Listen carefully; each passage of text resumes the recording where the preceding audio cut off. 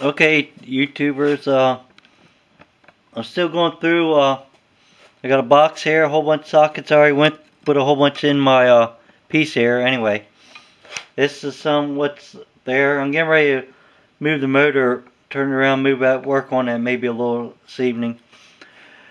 But these are all, this tote here, it's not that many left in here, but it was filled up to about here, if you can see that, with these sockets, all these tools. Not the air piece, that's mine, but all the rest of it was in there. Actually, was in there, and yeah, and I got some of that other stuff over there, Pepsi things, them fishing poles. Got that at the last auction. So, as you see, the box sitting over there, the stereo. Just want to show you, and I was going through these, so I had a couple videos on here, but I'm going to try to work on, like I said, the engine a little bit. I want to try to get that harmonic balancer off. I'm going to show you how to do that. Alright. Okay, I know the lighting's not the best in here in my garage. Let me see if we can pull this up and bring it down a little bit for you. That actually made it worse. Let's go back this way then.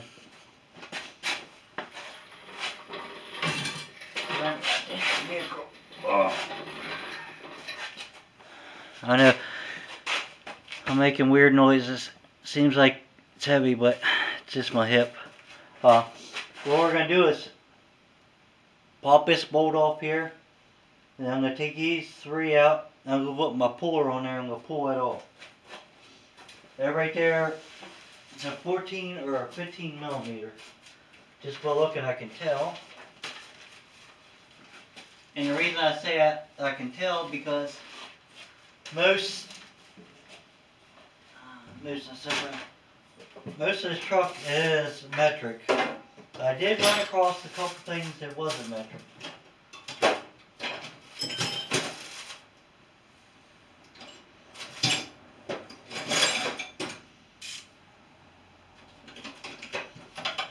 I'll be here in 1 second, guys. I got a 14 and a 15, but I'm missing. I have to look. I'm missing my 13 millimeter socket, and that's the one to go to this. So it's probably on my long extension. So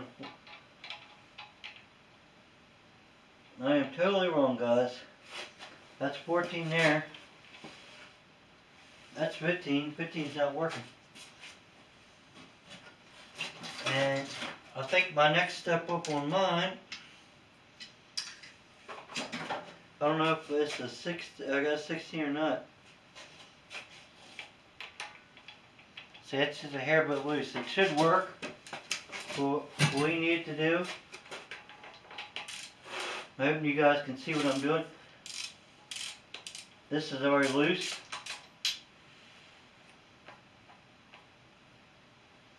I loosened that up in another video. I thought it might have been tight. If it would have been tight, I was going to tap on it or get something to tap on this, like a ratchet jet or impact, and just loosen it up. These should already be loose. And the reason I'm doing this is right behind here is where your timing chain is.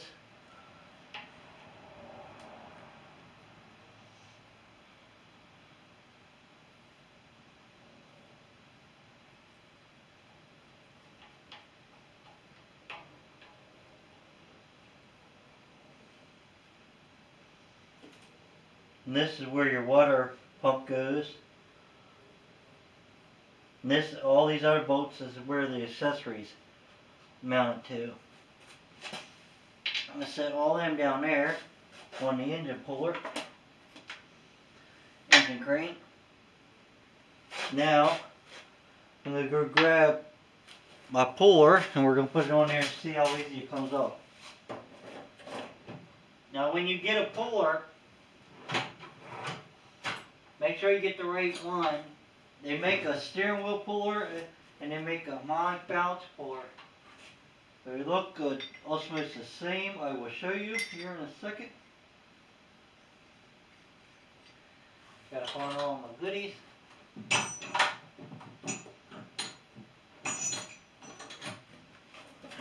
Alright. This would be a harmonic balance floor, and you can see the difference. They're both going to pull a steering wheel if you really wanted them to, but look how small that is. I mean, you wouldn't want that, try to pull that. So, then you want to make sure you put your tip on. That just more or less goes on there and slides like that. And what that's going to do is go in there. So, let me go ahead and get my bolts. And I recommend using the bolts that come with it. Or if you do not have them, you broke for some reason or anything, you probably want to go, I would recommend a grade 8. I gotta find out which ones they are. And they're definitely not it. I'll take one of these with me so I'll know. I know it's a finer thread.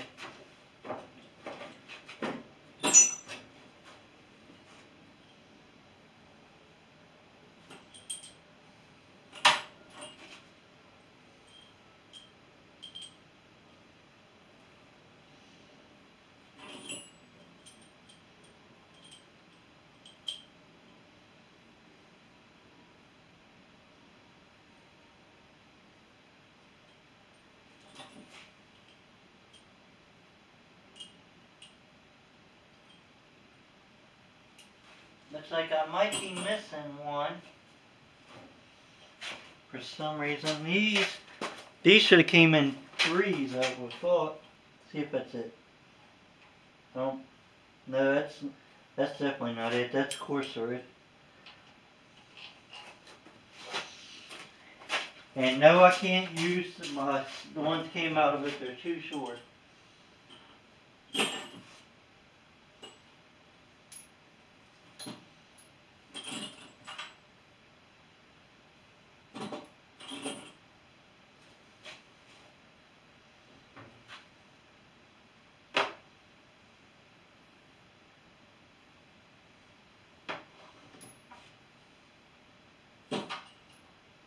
I know it should happen because this is what I used on my brother-in-law's truck when we did his motor. That's why I bought this spoiler for. I think I found them here, guys. I think these are it.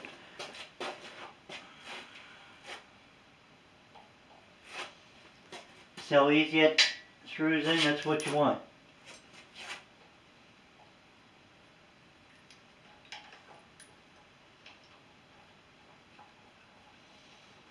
I would recommend not to. Some people try to put a pry bar or something behind there and push and pull on that. Yes, it can come off that way, but I wouldn't recommend it because then you got your if you knock the puller off balance or anything.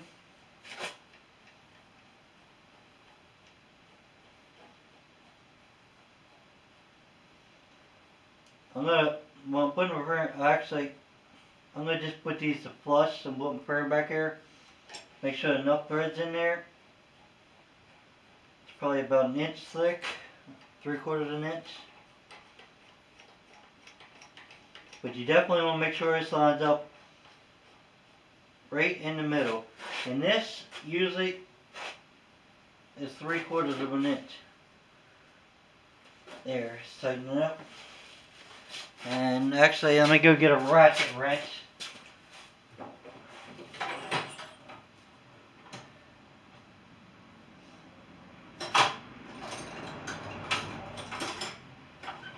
Let's see if I was right, guys. It's a 3/4 inch ratchet wrench. 3/4 and 5/8. Yeah, that's right.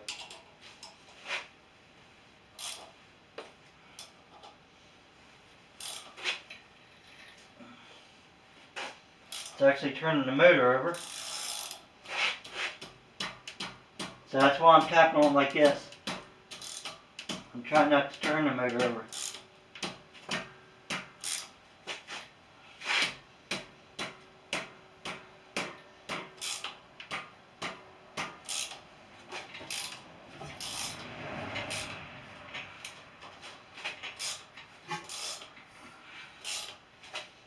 It is coming off, guys.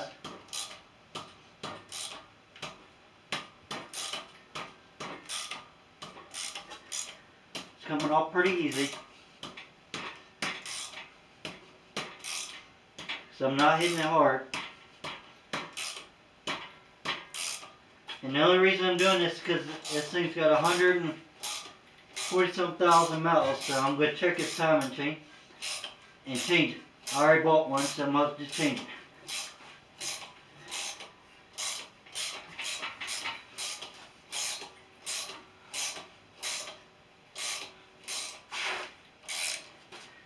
Now when you go to put this back on, you should try to find a bolt that fits in there pretty long. Bottom it out. Make sure it's like a grade 8, grade 5 at least. Then you'll put a nut on there, or if it's all thread or whatever. And then you'll turn that nut and spool it up real good and put it back on. I'll show you that. I'll put it on somehow. It's pretty easy for you guys. Because I don't have these big tools that these garages have. And see, guys, came right off.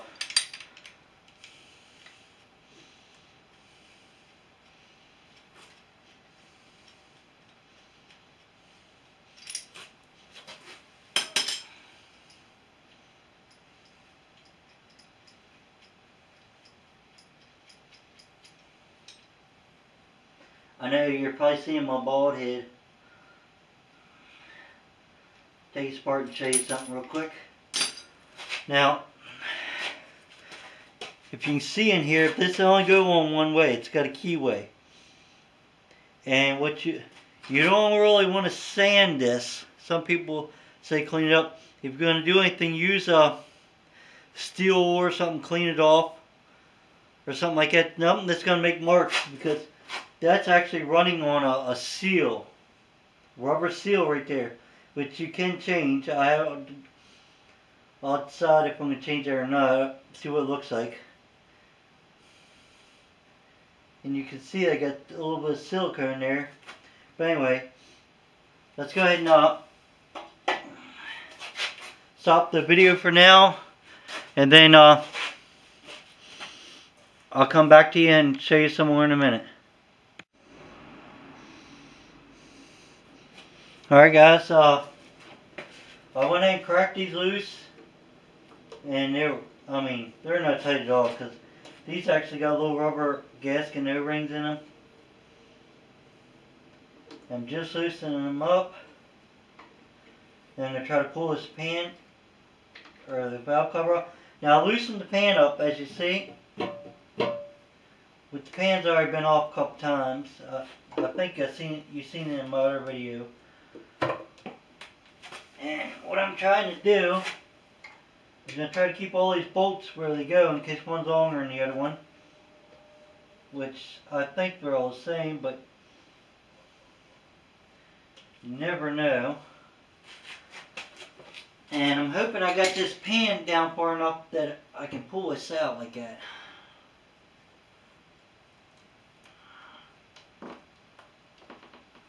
Yes, I do. So I'm keeping all of them, because if you see right here, see how long that one is? See how short that one is? So you want to make sure, which we'll go over this in the upcoming videos, you want to make sure you get all these gaskets out.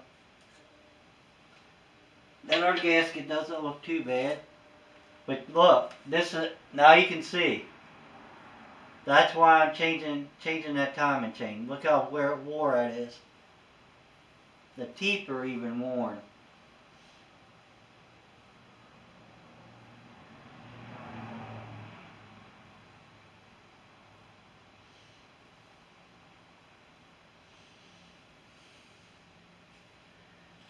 Let me see. Set this back in here. I'm going to see if I can. 5/8 might fit it. Nope. I think I got a socket down here. I'll try to show you how much play is actually in this thing.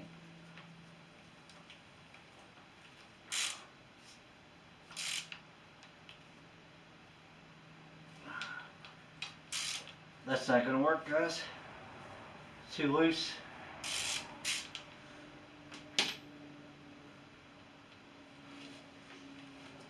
Give me 1 second.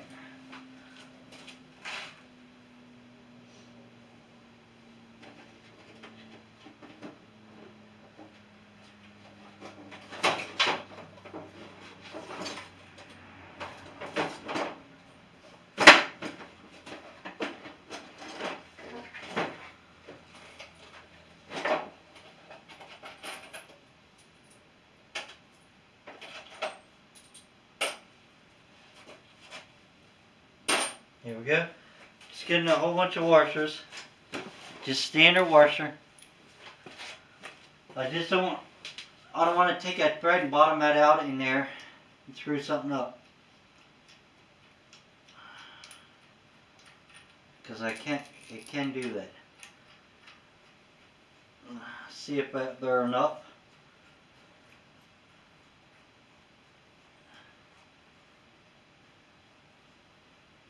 Getting close. I don't think it's still ain't enough. Nope. Need like 1 or 2 more washes. All I'm doing is trying to shim it out so I can turn the motor. There's no spark plugs in it, so it's not going to put any compression on it to really damage anything.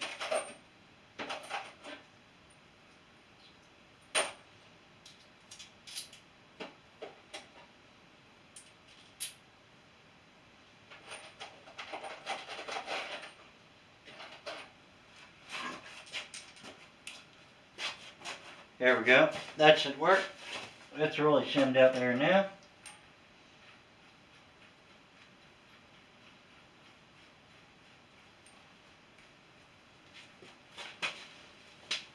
Let's just see if we can turn this a little. Because I'm going to have to turn the motor anyway to line up the dots. Actually, this one looks like, in a way, like chevron. In a way, like on a military, because I guess outfit, but it's not. I don't know if this will work or not. Yeah, it's working. Because I'm using this to push too. There should be something down here that lines up with, which it's going to be on the other gear. This is going to have to be pulled off too, this gear. But, alright. But you can see how loose that is, guys. See? This is still loose, and look how loose. And that's pulling it that way. Whoa, you can really see how loose it got there. Let's see if we can... Look. Both sides. That timing is shot. Alright, let's go ahead and pull this piece. See if we can get that off her.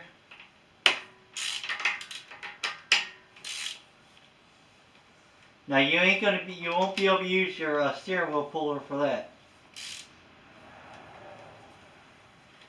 I actually have a puller that's made for that. Well, not exactly for this, but it might work. Let me go get it.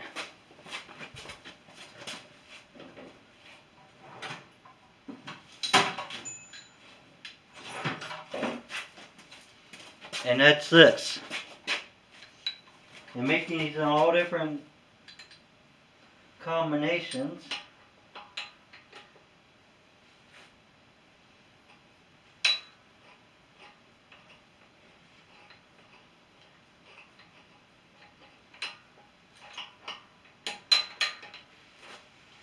And whatever you do, you don't want that pushing in here, right in here, and actually gallting that up neither. Make your threads. I'm going to just set this on here a second now. I'm going to show you what I'm going to recommend to doing.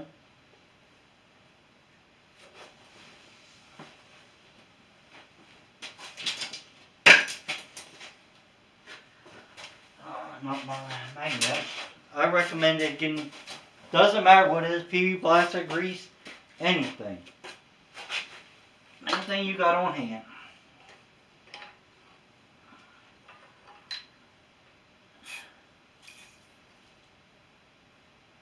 Since this one don't have the piece, switch side, which it will work still. I lubricated that up. And there we go. I think that's 7/8. Let me go get 7/8. If I ain't mistaken, it's been a while since I used that.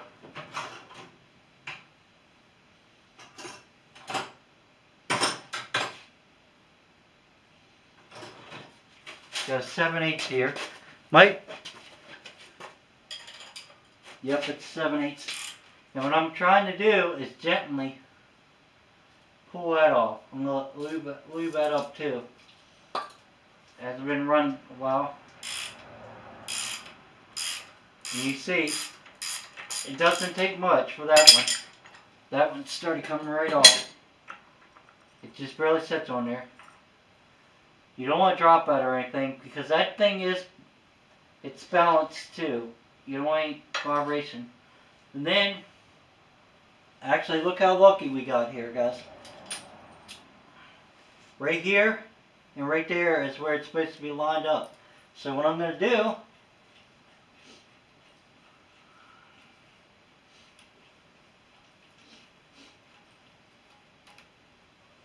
I'm going to then line them up just to show you where it's got to be. And see, it's off just there. Right there. They're dead on. Let me see if I can get it off here and show you.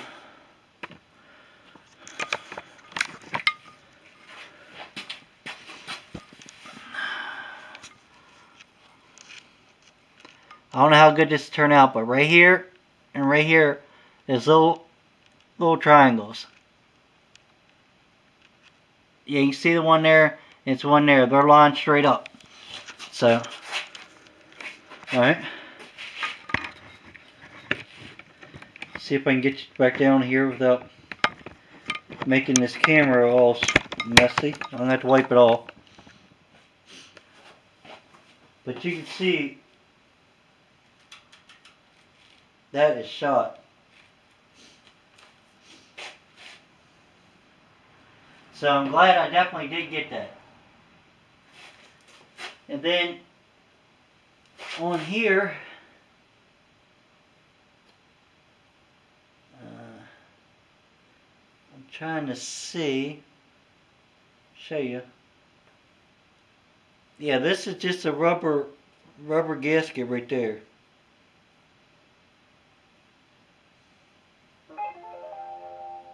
And there goes my phone. Still got to get this one off. Well, this one off. And that's a rubber gasket there. So. But you can see the timer chain is shot. As long as that's all that's wrong, I'm good. Just got wore out. I was told the motor ran real good. Didn't have no noises, but they can tell you one thing and be told something totally different. It ain't like I'm having tons of money. I got $300 in this whole motor. That's all new parts. The only thing we can do is put the new parts on, see what it does. Alright, thanks for watching. Let me know what you think. It's small. This motor is the same thing as a small block Chevy. It's a 4.3 2-cylinder took off, and it's going in my little Blazer here. If anybody else hasn't seen the videos, going in this. It's got aftermarket rims on it.